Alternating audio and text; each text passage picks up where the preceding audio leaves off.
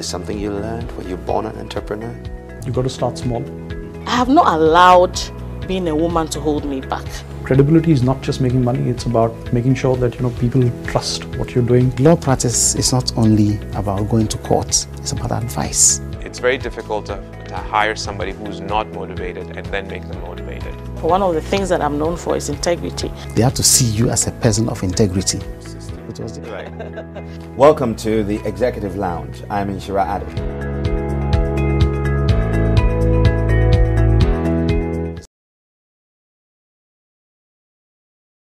Welcome to the Executive Lounge. I'm Inshira Ado, and this is your preferred thought leadership program that brings you the insights from the lives of men and women who have blazed the trail of either starting and building their own business empires or managing institutions right here at home and around the world.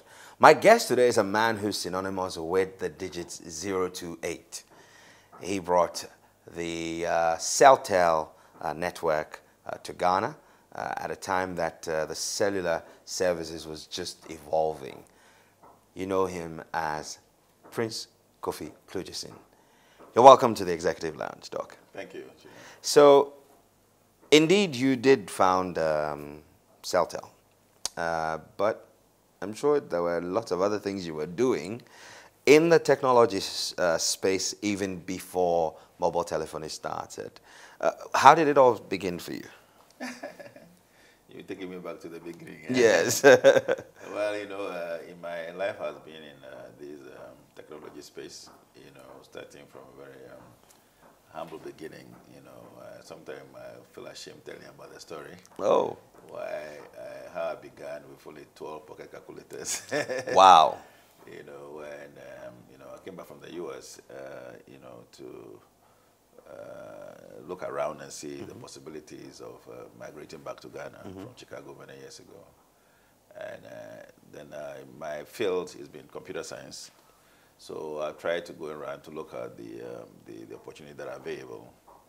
And so I've been through all the, companies, those were all the foreign companies, NCR, IBM, whatever it is.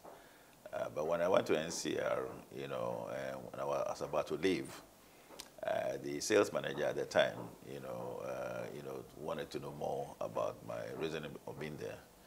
And he said, well, calculators were about beginning at that time, which were the pocket calculators. So he had asked me whether or not, I could not bring them some pocket calculator if I go back to America. So I said, what do you want to do, pocket calculator? So there is a demand, for them. So anyway, we had that chat, so I went back to the U.S. and we went in touch, and I had to come back to Ghana. My mother had a health problem at the time. So I did bring the pocket calculators. 12 of them. 12 of them, which I bought from Radio Shack. You and your 12 disciples. The disciples. So when I was coming, I bought the 12 pocket calculators. When I arrived back to Ghana, then my problem began. So when I sent them to NCR, they said, oh, NCR, he forgot to tell me that the branch should have been NCR. And they were Radio Shacks, So I got stuck with the calculators and also my investment in the calculators. So if I have to go back to Chicago, then I have to do something. And so I have to find a way to sell them. And it took me 6 months, to be able to sell them. And in the process, you need to register a company. So we registered a company called Celltel Enterprise as a sole proprietor business, and began that journey. But it didn't work out well because it was difficult. So 6 months later, I had an opportunity. I was knocking on doors, and so I was then Post and Telecommunication, company, corporation they call them. So I went there. Then I had a meeting with the then Director General, the late Peter Debra. So he had asked the secretary that this young man that has been coming to, worry them. He wanted to talk to him. So we had an appointment for lunchtime. So I went there and he had lunch with me. He said, why am I so persistent, about calculators, I said, well, it's not persistent. I need to go back to America. I don't have any money, so if I don't offload it, that would have been the end you know, my trips. So we had a long chat. He got interested to know where I came from. I told him I was from Harvard. I said, oh, you're from Harvard. Oh, he's very good friend is also from Harvard. So he mentioned the name. So he began the relationship. So he invited a chief accountant who said, oh, they needed the calculators and also plus desktop calculators. So he was kind enough to, you know, so that was the first acquisition of my calculators by PNT at the time.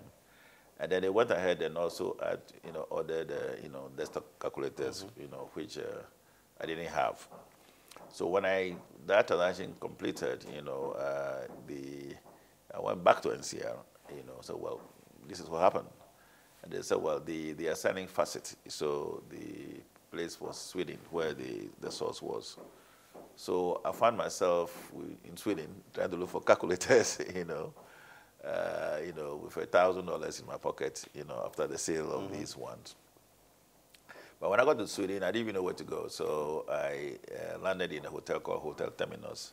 So the name they gave me, so I started calling all the numbers. Nobody was responding, you know. So about 10 p.m. that day, when I was about to leave the next day, and I had a call from a gentleman called Gunnar Eriksson. He said, look, I received your calls. Are you from NCR?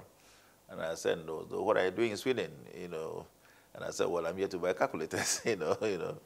So for no reason, it's okay, I'm coming to see you.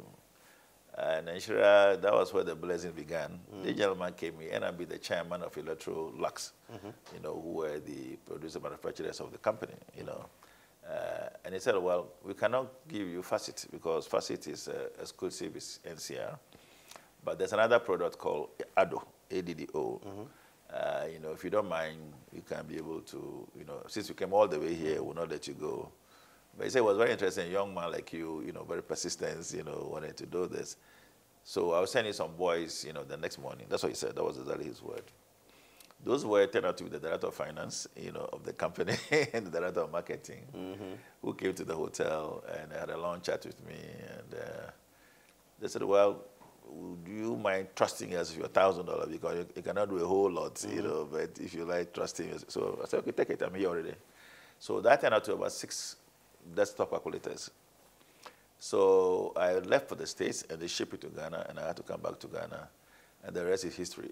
Wow. You know, so you started with the desktop, basically the calculator business. Yeah. And then at some point you also brought Hewlett-Packard to Ghana.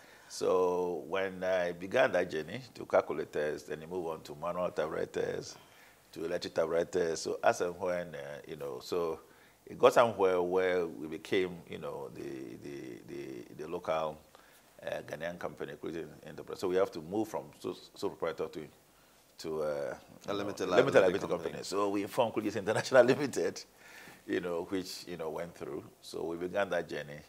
So we are the only local company, of course, Masai, you know, also, you know, came in with IBM, you know, at the time. So we became, you know, a local company, and then Wang, you know, a lot of local companies at that time, Wang and Compute Data. So we focused, you know, on to typewriters, to photocopiers. So most of the equipment like Sharp and company, they all came through our hands, you know, in terms of introduction into the country. So we got to a place where computers were emerging, you know. So IBM is here already. All the international companies are here, you know. So the only one that was left was HP. You know, it was called Hewlett-Packard at that time. That's right. It was a very difficult name. So we pursued, you know, and then in Ghana one day when we had a call, we had information that a gentleman is coming to visit us. So we're there in Awusu, you know, called High Tech House, our building. So they came to visit us and they went to all the rigmarole, and they said, well, we think that since we experience in you know, equipment, they would like to see whether they can try us to do the computers. So we began the computers with, I think, 2 PCs at the time, you know. And as, you know, blessings came, we became the largest, you know, computer company, you know, focusing on HP, various innovations, you know, trying to transform Ghana to the technological country at that time, and trying to train a lot of. But then there was a breaking point, you know, for us at that time, where we realized and recognized that, you know, one of the major things that was happening at that time is that people don't know how to use computers, you know, so they buy computers, you know, so there were a lot of issues. So and there were a lot of control system at that time called organization and methods. So how do we leapfrog or overcome this ecosystem where it was not moving? So we recognized it was a revolutionary time at the same time. Right. It was not easy. So we decided, okay, the problem was training. So I spoke to HP, is there any training methods or tools? Because in the US, before you use a computer, you have to be trained. That's right. So they said, okay, so we started a small training school called Kludjeson Technology. And so we said, okay, let's train secretaries, because they are the ones that you go through before things are bought. So we challenged the system, was difficult. So we tried to take the bigger risk to train the president, Rawlings secretary, for the first one, we took that it's Elizabeth, who ended up to be Baba Kamara's wife, to the former national security. So it went well as a single training, and then a PV of being secretary. So it's okay.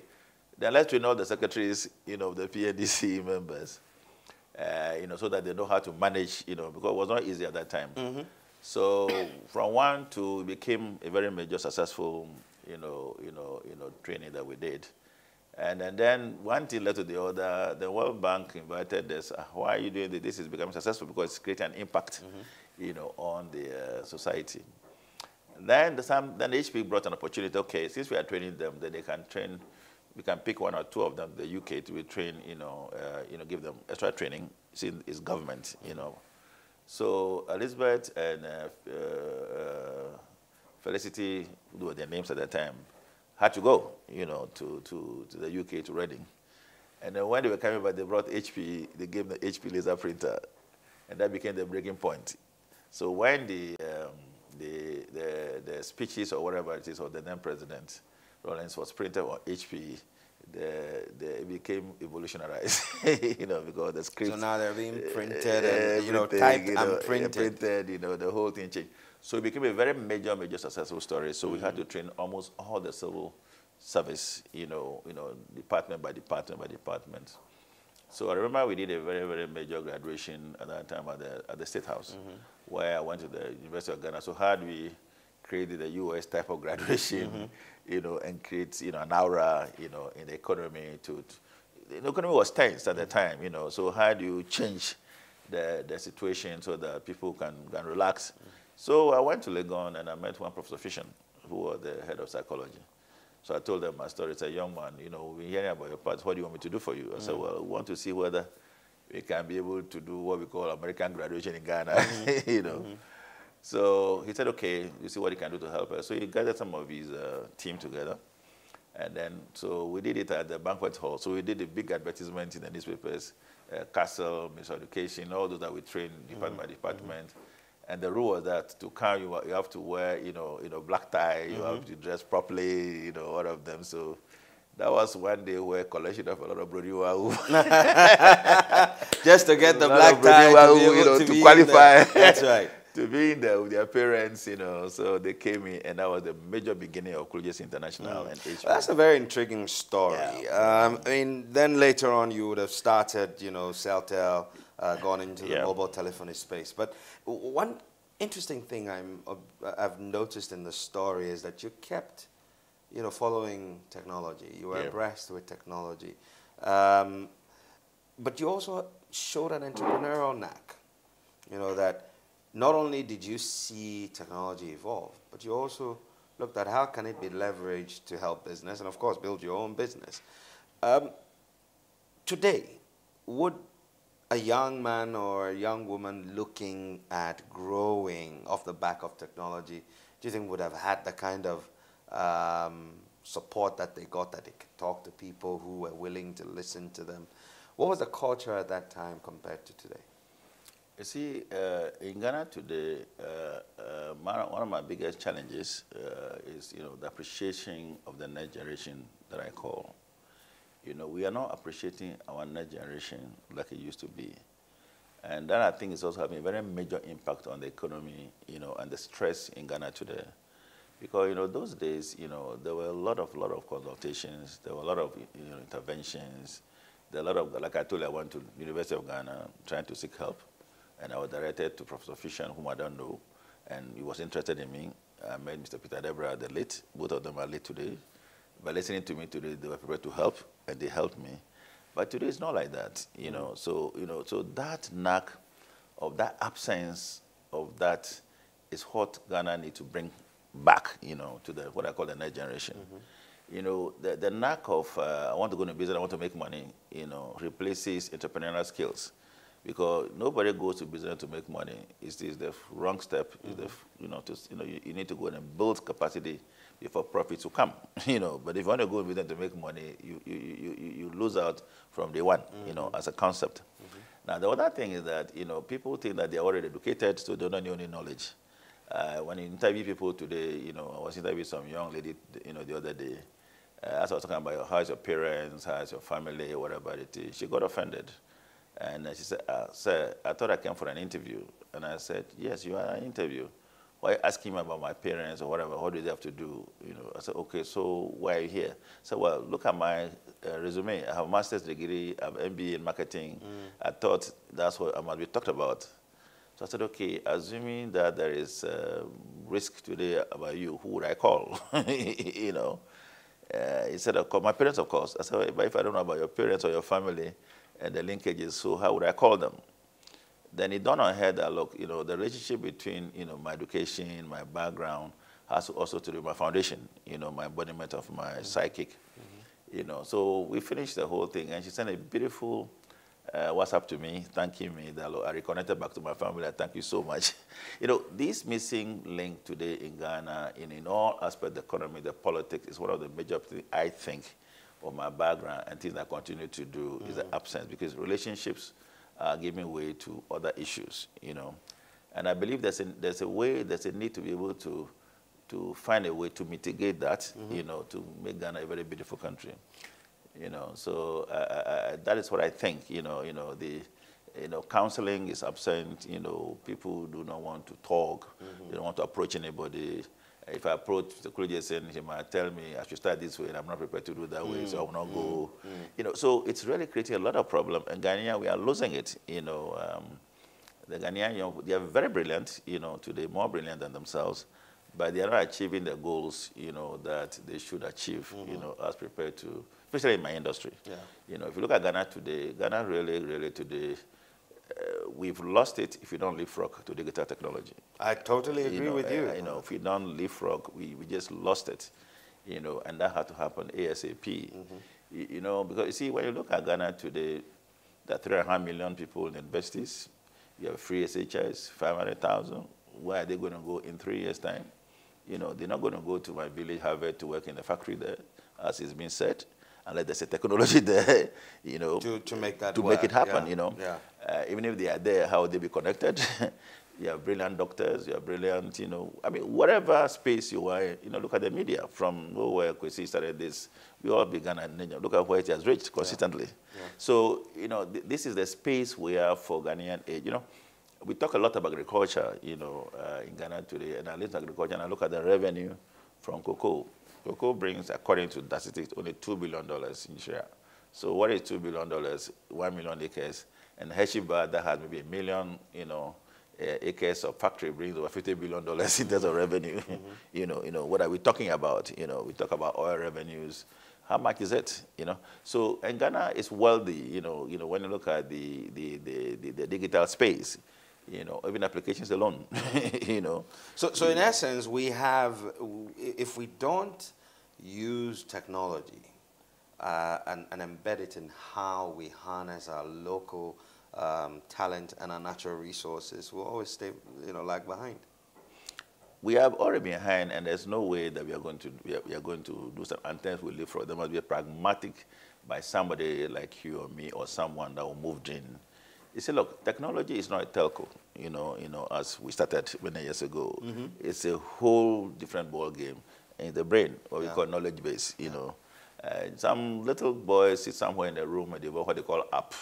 And the app becomes, somebody paid $20 billion for it or $1 billion for it because you can do this, can do this, can do that. You know, so that is the advantage Ghana has. You see, when I look at Ghana today from AGIDC today, I've always said my own background, you know, whom am I to be what I am, you know, if not because of the help of the people and the young people that I manage, you know. So, you know, if you go into this space that we are, you can see that the largest economy in the world is a digital space.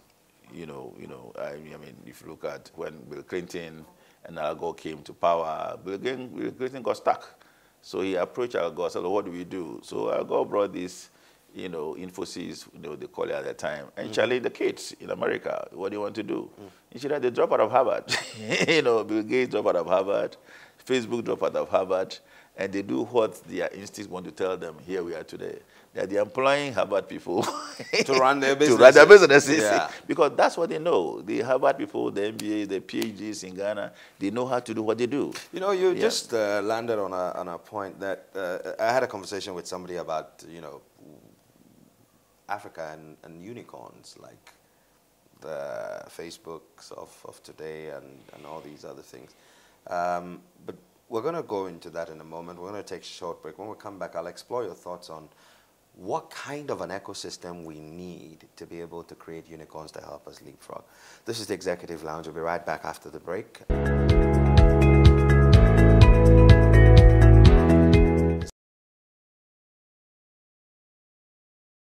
Welcome back to the Executive Lounge with me, Inshirado, and my guest, Dr. Prince Kofi Kludjeson. He is the CEO and founder of Celltel Networks Ltd. Now, I'll explain that to you in a moment. It's different from Celltel Limited, which was the telecoms company, and we'll get into that in a moment. But, you just talked about how under President Clinton's administration, they challenged lots of young people to go into the technological space, and today we have Facebook, we've got Twitter, we've got Uber, you name it. Technology has changed the way we do things forever.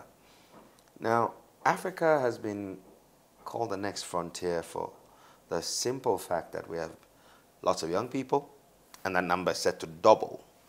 Not only will it double, but we have some bright sparks here.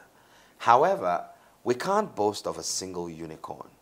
In your estimation, what has to be done for us to be able to see these unicorns pop up so we can actually see the potential of leapfrogging anything? You see, the biggest problem in Ghana today is that the government and people are blind to what creates wealth. They're really, really blind to it. Wealth is created by laws or legislation, I remember very well when in Google you see when the current president came to meet AGI, trying to solicit our support of the manifesto.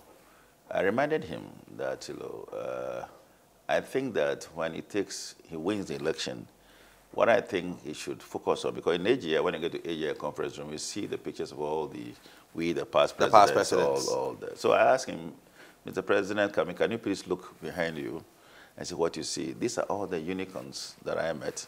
Today, they are no more there. The reason why they are not there, Inshira, is not because we did not try, because the legislation did not protect us. There is something, there's a law we call equity laws, Cyril Ramaphosa, tried it in South Africa. He pulled out the politics and organized the conservative black empowerment, which allowed them to have a 30%, equity as black people, not even as Indians or whatever, just as black South Africans. In Malaysia, they have 35%. In the US, it's 35% content. Here, we only went as far as content. We tried very hard, I was then AGI's president, to push to get this legislation done so that we can be empowered. Look, I mean, the vice president did a very wonderful thing. I saw the other day was something called Oracle at Accra Digital Center. When I'm watching those boys, it reminded me of my life 30 years back. Then I said, okay, 30 years from today, what will happen to those boys? They'll be eliminated. Because these gentlemen, they're going to go to SAP, Oracle, whatever. What are they going to get out of it? Once those patents, they don't know how to do patent, they don't know how to copyright, they don't know how to do these things. And these children has presented massive developments, on TV. I saw, on your TV. That's right. So what is needed ASAP is not banking issues. It is quickly go and do legislation. Look, when banks are collapsing in Ghana, they cannot raise 400 million cedis. It's a very sad situation because the names behind those banks in Ghana who are Ghanaian entrepreneurs cannot raise only 400 million cedis or neither bring strategic partners to meet those requirements. It's a very sad situation in Ghana. It's a very black spot. So we're missing out on wealth creation. It is and you think factor. legislation is the way to go? It's all about legislation. Because look, if the law says that we Ghanaians are insurer, because we're struggling. It's not easy to pay all of you and have a profit. Where's the value? It's not on the stock exchange. It's not easy to get there. But look at how long he's been doing this as a company. Nobody helps. You borrow money at 26% or 30% to be able to pay something, the payroll. It doesn't happen. There's no way. Look, MTN and all those are owned by the black empowerment companies. All the companies in South Africa today are owned by the black empowerment company that leads the party. Look, all over the world, this is what happens. Those gentlemen, those ladies, those young people at the Silicon Valley, they go by venture capital and equity. Amazon just went for a divorce. He owns only, I think it's 14 or 16% of the whole company, and he's the richest in the world. Others own the rest because there are legislation that require those things to happen. So I reminded the president that when you go to office, I think look at that, change the company. Look, our company's code is 50 years old, 1963. And if you want to go and establish a company today, you are going to be guided by that. By rules that are decades old. Decades, 50 years old. So when a foreigner comes and look at that goal, they override you, which are a lot of all these that are happening in the country. They override you. First, what's your valuation? They first go for valuation. And our equity, our shares have no power value by law. So you really have nothing inside. And majority of people, when they register this company, 50 years, you don't even know what to do. If you look at research and all the things, they are turning around. You registration this, portal that. That creates value for the company. Everything in Ghana is punitive by regulatory. Regulatory must not be punitive. Look at the #1 issue. Should be more as an enabler. If you look at the #1 issue, whatever. When I sit down, that young man, I cry for him. I was at his level. Why should we manage that way? Look, if an American citizen having this problem, the American government will go to Dubai and bring that and protect him first. You understand? No matter whatever he has done, there are many, many people who believed in him and put their money in there. So regulatory must find a way to deal with that issue. Why did they believe in him? That's the first catalyst we must think about. I was there. I was nobody. My father died when I was 11 years old. By the grace of God, this is what I am. So when Ghanaians have problems, we should go to their aid. Clear that problem first, and then put them through the legal system. It must not always be punitive. Laws might be. Look, that's not one problem. I could have solved it if I'm a chairman, if I give the opportunity. What is it? Everybody freezes for the next 1 year. Let's see how we can sort it out. Because government is going to find money, whatever it is, to solve it, to sell assets or whatever. How were those assets created? It's from his innovation and initiative and most of these people. So are the next generation of the Ghanaian young people. The banks, we spend, I don't know, $12 billion, whatever the amount is, to build out banks. But don't forget, the president's vision is not being achieved. No, shouldn't you have used those money to achieve the $1 million per district, the free SHS, the one factory per district? Now, those money, if they were to resolve those problems, should we have been here today and provide equity? Can government say, for instance, look, I want people to do 216 factories. I am a government that provide 30% equity, so that, and then you can raise the debt. To finance the rest. Finance the rest. The factory will have been built. When you go to China, all the Chinese business, when you go to China, you don't see China government doing anything. It's the same private sector companies. But the Chinese government, because of their laws and equity law, they back their private companies. You understand? We sign all these agreements, hydro, whatever it is. You don't see Chinese government building roads. It's the private company that come to do so. But the government stands with them by and you. walk into the Fathers room. stand by their children. Parents stand by their children. Why do you think that we've not been able to do that? Because I'm sure inherent in every Ghanaian is the love of the next Ghanaian, and that we truly would like to see each other do well. Have we created certain strictures that are holding us back? You see, look, from my generation to today and what I see around, I've always stopped by my own self. When I tell people I didn't have opportunity to go to secondary school, nobody believes me. But that's the truth, because that was the day I had my chop box by the roadside. I would go to Bishop Herman. I was called, my father died that same day. And my uncle said, well, my father was a chief. So one of the comments was that, for talk with children, they drink a lot of tea, whatever it is, so we cannot do that. But I lost that opportunity. Sometimes I get very ashamed when I go to programs. They say, participate, whatever it is. And then, oh, where do you go? Then I have to say, I went to have a tech, my village. It's a very, but today here I am. So we passed that. So how do we be able to resolve these issues? Look, what is happening here today in Ghana today? Ghana has a lot of wealth, a lot of sovereign wealth, a lot of money. Whatever happened, it will always be there. You know why? The oil will always be there. When you drink this one, there'll be 10 more holes that will come up. When the diamonds here, there'll be 10 more that will come up. So it will always be there. But Netanyahu will tell you that, look, today it's changed from that to precision. See, Netanyahu says that many years ago, nobody wanted to talk to Israel. They were involved with all these pilgrimage problems, whatever it is, agriculture, nobody wanted to talk to them. But today, the world has to deal with Israel because of technology. Because in all the technologies, artificial intelligence, Israel is in there, So I think that's where Ghana has reached right now. If you look at Rwanda today, everybody talks about Rwanda. I was there. Rwanda, Vision 2030 program, the Ghana's ICT policy was taken to Rwanda, written by Ghanaian authors, and here's Rwanda today. They are living Ghanaians who wrote that report, Professor Didonu, another lady, either one, they created the Rwanda So issue. they saw value in what we have. Of course. And used it to turn Everybody their did. economy around. What do you think is our problem? Why have we not been able to? So we were able to think the plan, but we didn't actualize it. So what happened in between I'll give you a story. plan and execution? I led a delegation from OPIC, one day to Uganda, overseas the U.S., when I was past president as an offer, to Uganda. So we went to Uganda, Museveni, and Dr. serving all this. Oh, I have a very brilliant gentleman who is really helping to transform Ghana's economy. They are bringing him to Uganda's economy to give you whatever answers you wanted. We're sitting there. I thought a Ugandan guy is Mr. Labisian. Wow. Mr. Labisian that was brought in. So he said, oh, Kofi, what are you doing here? He said, then the president, oh, do you know him? I said, of course, I know him. He's my brother. And that was it. The Ghanaian Labisian was resolved, and the president recognized him. The president recognized Labisian in Uganda. So you see, it's interesting you say this. There are Ghanaians who are building the world, except their home. Yeah. What do you think is the reason?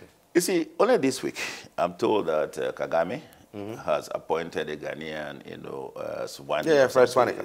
Swanika something, you see, Ghana, the government of people must recognize that, Ghana is the only country that we can, even the politicians, we can talk to them because they are friends, they are classmates, they are brothers and sisters. So what is the issue? There must be that cohesion, that concession, that meeting of the minds, to do things. You see, look, one of the things that I like to look at in Ghana when it comes to politics, in my experience all over the world, when politics is finished, government takes over. It becomes what we call government, okay? So when, my village DC wanted to speak in Havre, he said, oh, Akufo-Addo, Nana Akufo-Addo says this. And I wonder, why did he tell you to say that? What about you, the district executive, who is in charge of this, appointed by him? Did he give you a phone call to do those things? You understand? You see, we need to be, our childhood days, I don't know about yours, we know who the regional commissioner is.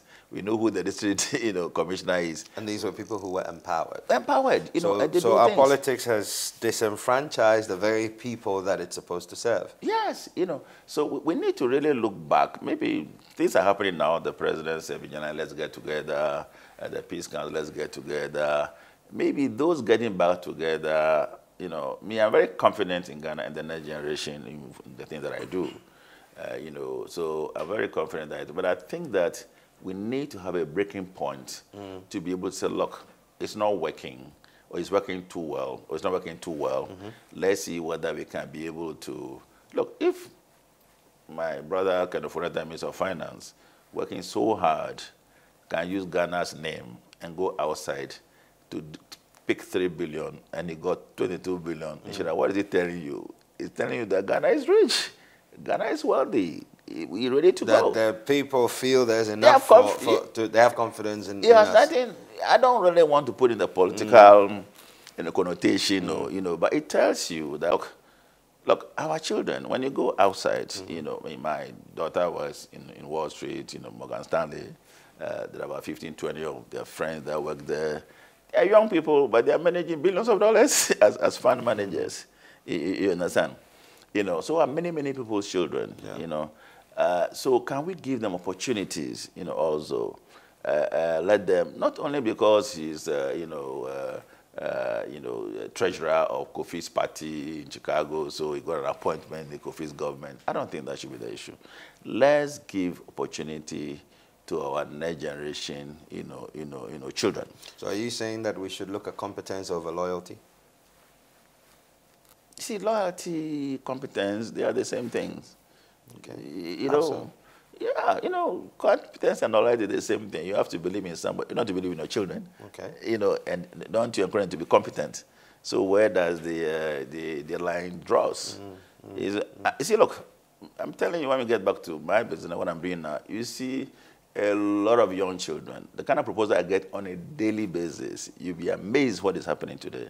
How do we move Ghana to the next digital economy? Yeah. Let's learn some lessons from your own journey. I mean, at one point we had Millicom and Celltel, and then what today is MTN, Scancom. I think they were the third into the market, right? Yeah. And at the time there was just the three. Yeah. You either had a 027, a 028, or a 024. Yeah. But of course, today you would look back and Millicom has grown, acquired Tigo or merged. Scancom has grown, gone through a number of transformations to become MTN today. But it's as though the Celltel story ended with Kasapa. Yeah. What happened? What are the lessons? Okay, today people talk about MTN, they talk about Scancom, they talk about Millicom, they talk about all this. They don't know who the owners are. They are not Ghanaians. We struggled, we began, we got all the rights to it. Richmond Agri, Richard Daku, myself, the president himself was Millicom. The president started Millicom, the president himself. Where are we? Celltel, which became Casapana Espresso. Somewhere down the line, the law says that we must give up what we are doing and bring what they call foreign investors in it by law, not by choice. You understand? Ghana Telecom started first, I think they are one touch. So Malaysia Telecom, they came 30%, the government got, have said the government has 30%, it messed up. They went on to Nortel, went to Westel, Zain, even the current minister, of communication was the chief executive of Zain. Many years ago, he went at Westel at the time, before Zain, yeah. All these landed in court. Why? Because they said I tell you about the issue of lack of equity law legislation to protect those investments.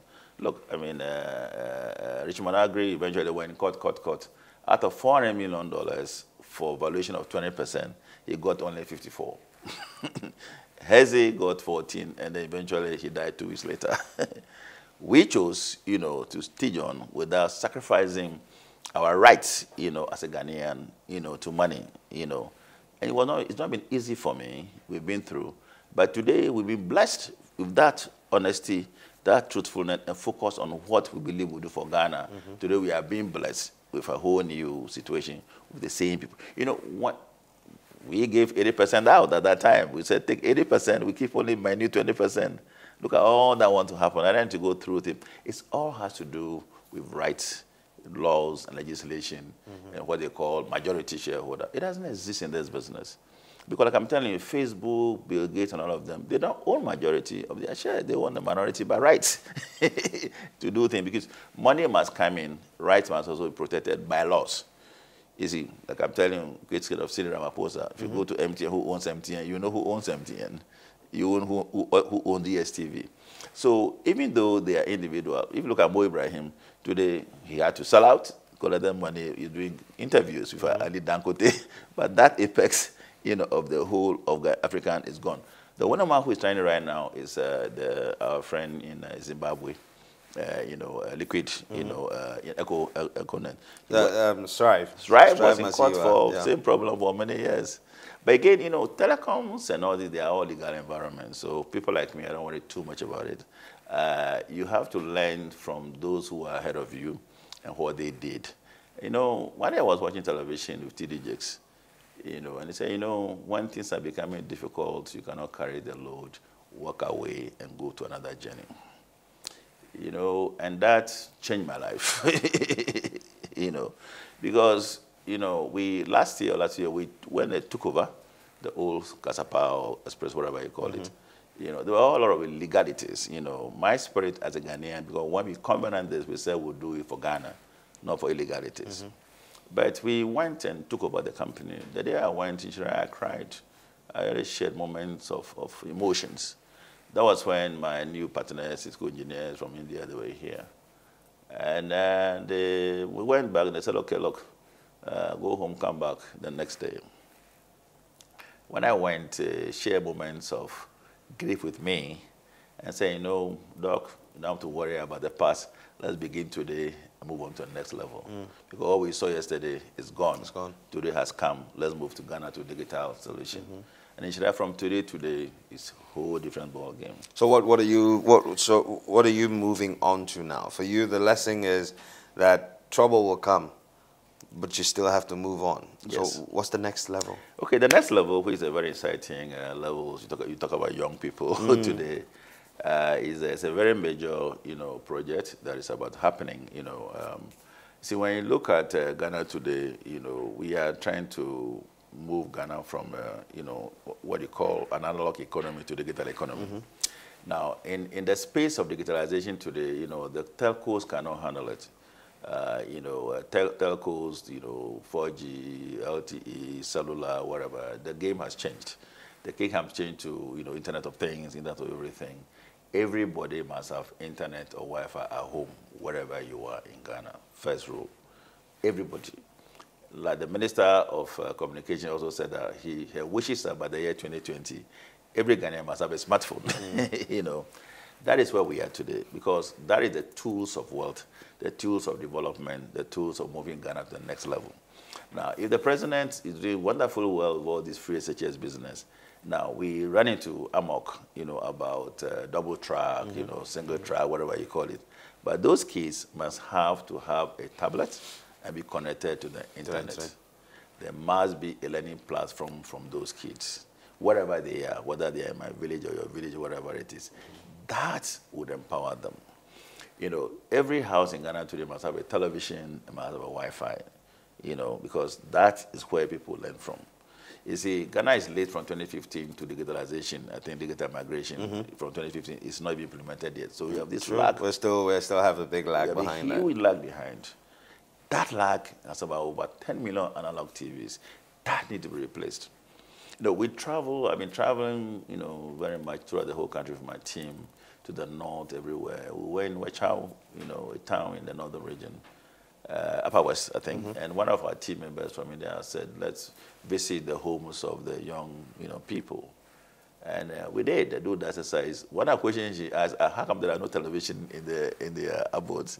So the children have television, not here, So we decided that one of the major things that we must put 1 million, TVs in everybody's, home with Wi-Fi enabled. So that project is being developed, right now, and it should be ready by, I think they'll finish by next week.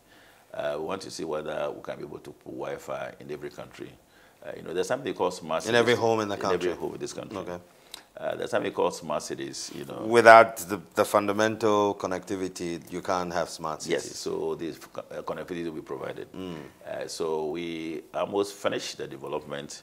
We'll be engaging the Ministry of Communication, data, the regulators, to say, look, this is a new technology that has to come. Where would it be positioned in our laws? Wow. And we hope that it's a $300 million, project in the offing. And we hope that we'll be able to lift Ghana to the next level of e-digitalization of economy and empower a lot of young people. As a result of that, we will be operating from 335 Place as a new building, near Talo. And, it's a very major project. And every day of the day in Shira, we are getting a lot of people joining the consortium. Only as early as last week, we had a major company from the UK called PCW Global. When we met the NCA, Mr. Anochi was very kind enough to tell us that, look, you know, Ghana, to do this project, we need a big pipe. I didn't even know what the pipe was. I thought it was a water pipe. That's right. That's right. And to realize, you know, it's a Sonda sea cable. Ghana lacks capacity for internet. So we went for, you know, for the world, and finally we managed to get, we were working with one, Google, C Squared, and also PCW Global, to see how we can bring. So they were here to bring up what they call 100 gig capacity to the country, you know, which we concluded very soon. And that'll be because, of course, that's going to be the basis on which you connect to the wider everybody. world. And also, we also have one of our partners, Hughes, that's bringing satellites on board to connect everywhere. Because my goal is that to be able to live this and walk away, there must be internet everywhere in Ghana, every corner of the ecosystem. That's a very bold dream to have. So satellite coming in, we have come beyond that, bringing radio, but whatever the technology is, it's a hybrid. And it's happening, and we hope that by the time we finish the other policy by engaging the ministry, we want to collaborate, you know, with government and the ministry, because, and then all the districts. You know, when you go around the district, you realize that it's difficult, you know. Accountant General pays something through gift mix.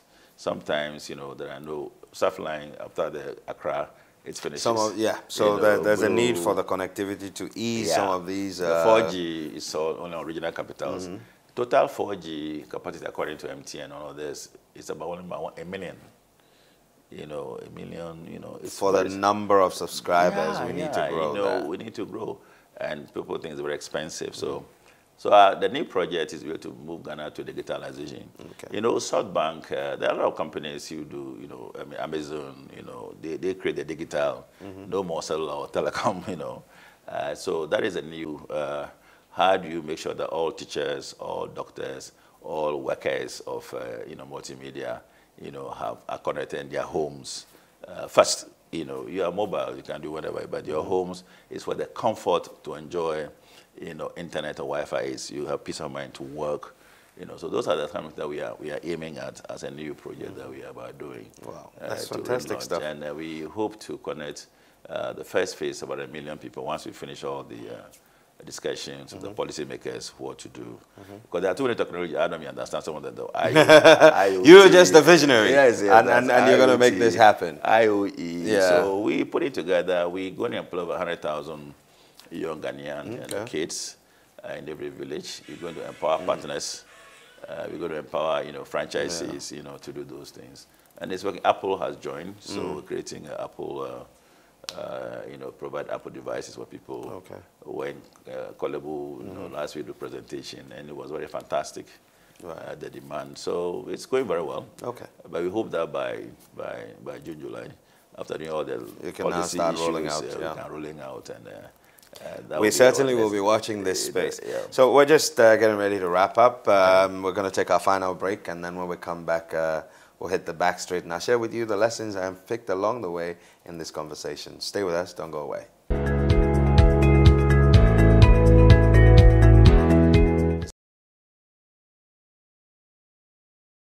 You're welcome back to the Executive Lounge with me and my guest, Dr. Prince Kofi Kludjeson.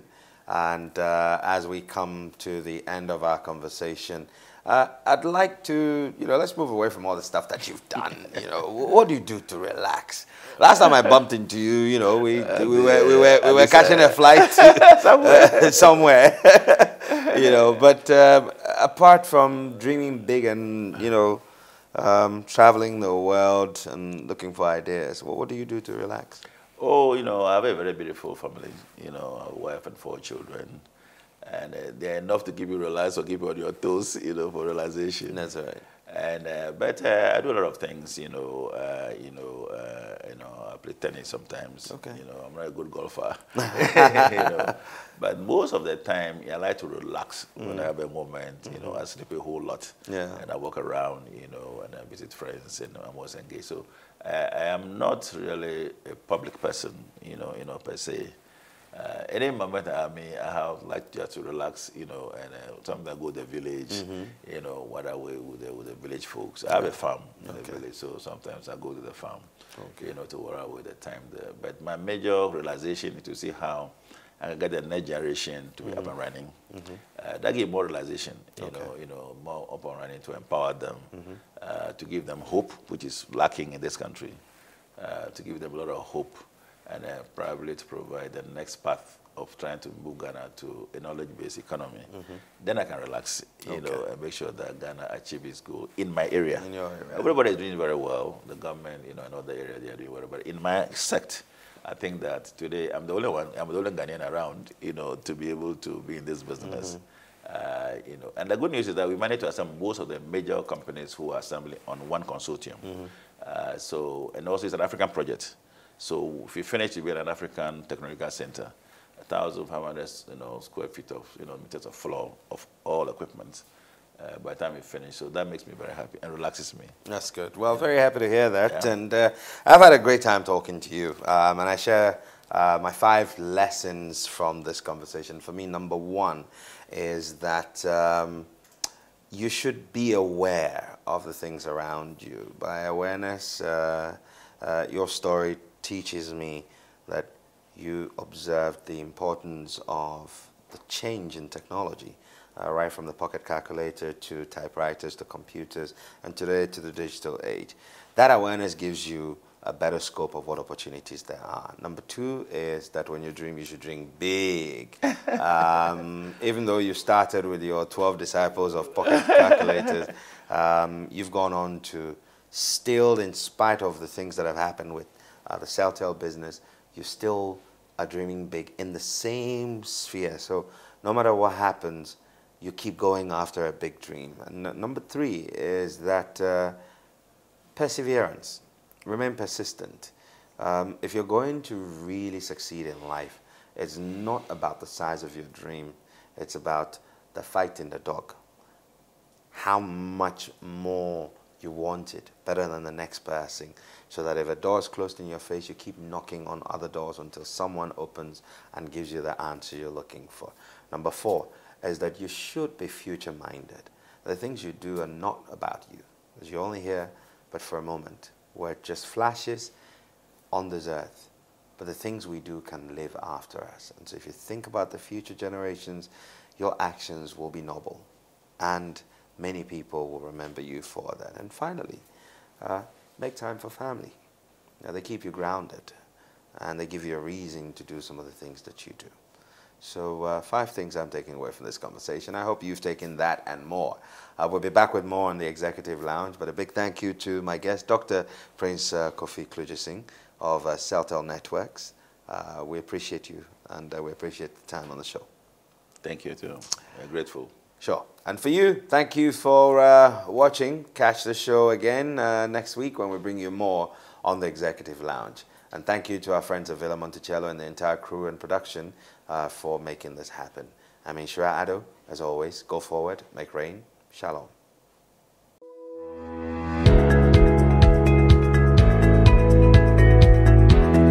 Is this something you learned? Were you born an entrepreneur? You got to start small. I have not allowed being a woman to hold me back. Credibility is not just making money, it's about making sure that people trust what you're doing. Law practice is not only about going to court, it's about advice. It's very difficult to hire somebody who's not motivated and then make them motivated. One of the things that I'm known for is integrity. They have to see you as a person of integrity. Welcome to the Executive Lounge. I'm Inshira Ado.